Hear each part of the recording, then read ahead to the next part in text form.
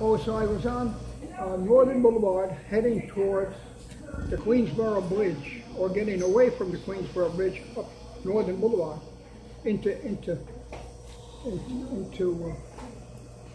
it was Long Island City, and all of a sudden, something happened to my car. You know what happened to my car? The steering wheel fell off. Oh, are you driving? Yeah. Oh boy.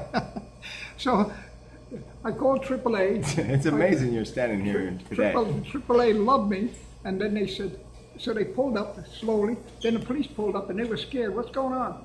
They said, what's with your car? I said, officers, my steering wheel broke.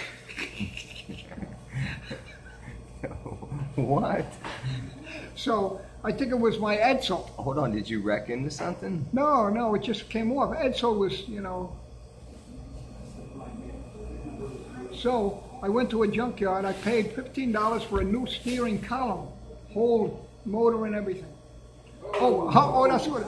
I should have talked to my cousin. I talked to him for a half hour just now in Connecticut. Oh, he would love that story, but his memory is going. He's 80 years old, so he can't remember everything. All right, well, that's a good story. Yeah. It's a good story. No, I'm not done. Oh, you're not done? So then I had to go to the junkyard and get the new thing, and I got a Puerto Rican kid to put it in for me, a used steering column with the post and everything inside the engine, and it didn't work on the left-hand turns. So I had to put a vice grip on it to hold it going up the riding. And my cousin laughed. You got a vice grip holding your steering column together while you're riding? Oh, man. I said, I'm sorry.